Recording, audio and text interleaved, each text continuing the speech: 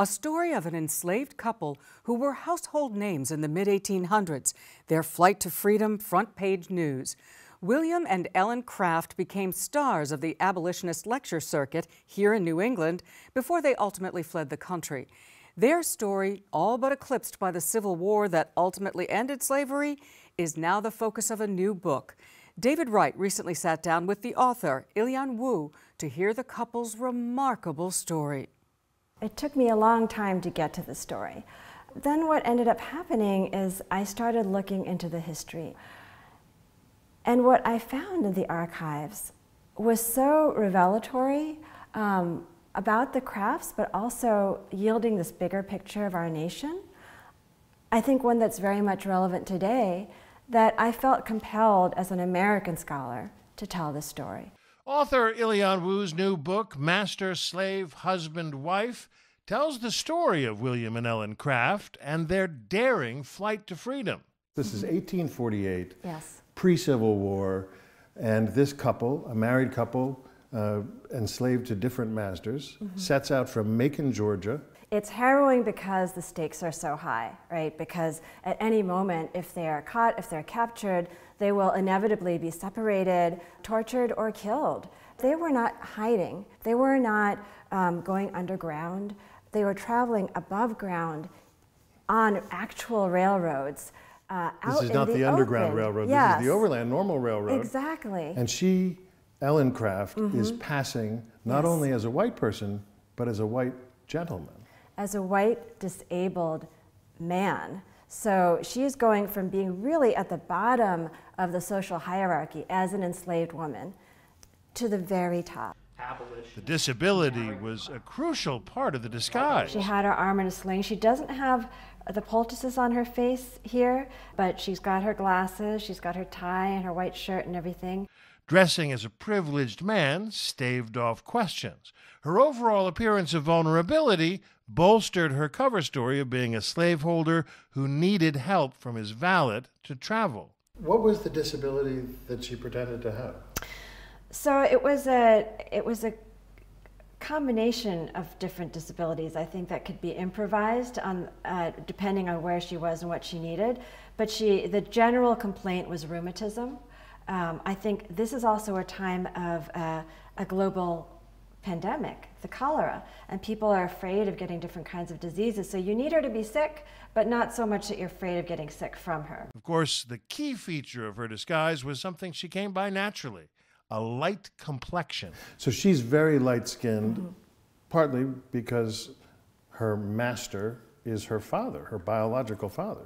Yes, her first enslaver was also her biological father, and so from him she inherited this very light complexion, which so unnerved and upset his legal wife that she, at the soonest opportunity, wanted to get rid of Ellen. Ellen Craft's enslaver, her biological father, gave her away as a wedding present to another of his daughters. Ellen becomes the slave of her biological half-sister. And meanwhile, she strikes up a relationship with William Craft, who is enslaved to a different master. And he is a skilled craftsman. So he is a cabinet maker and she is a seamstress. She was all of 22 when she and her husband set off from Macon.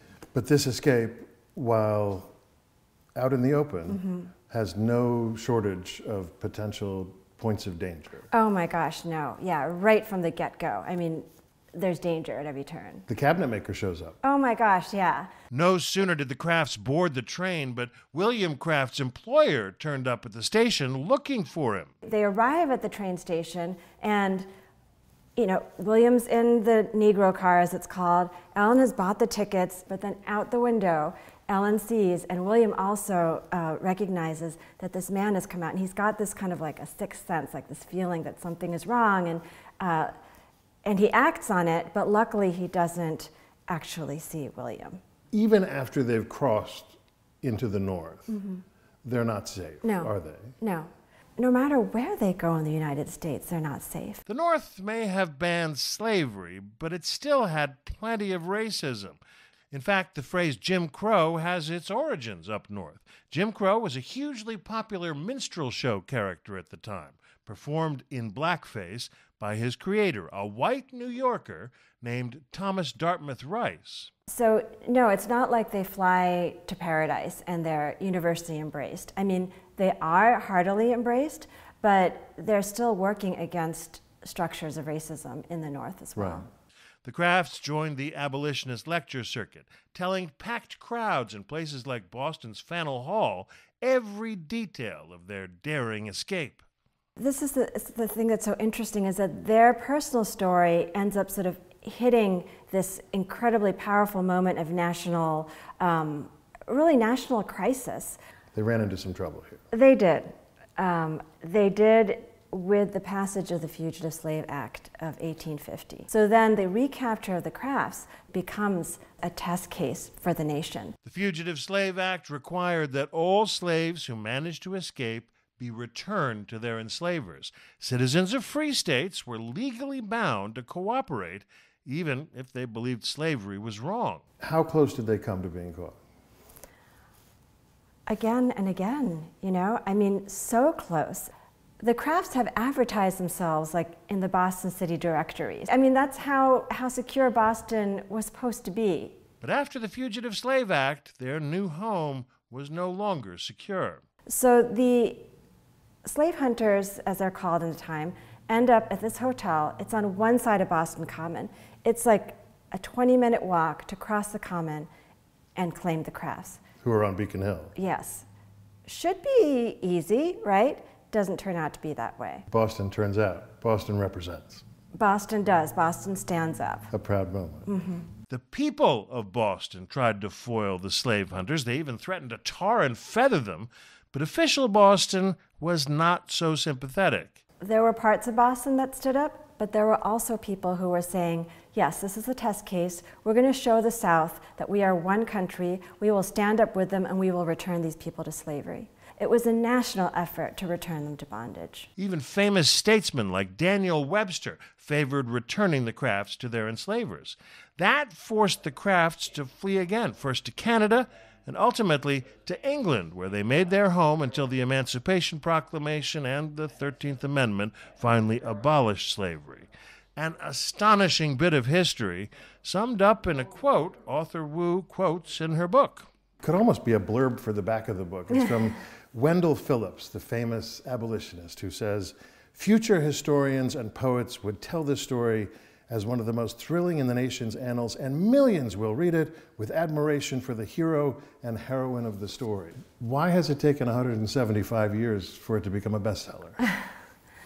That's an excellent question. I mean, in their times, when Wendell Phillips was speaking to all these crowds, there was a huge excitement of the Crafts, but they don't have, let's say, the renown of Douglass or Tubman or Truth or others who are known really by just one name, right? And I think the question this question of their legacy is really entwined with the question of whose stories have we chosen to tell over these generations in America, whose stories qualify as American history. And I would argue that they are very much American heroes, and this is very much American history. But it's taken us some time to get here.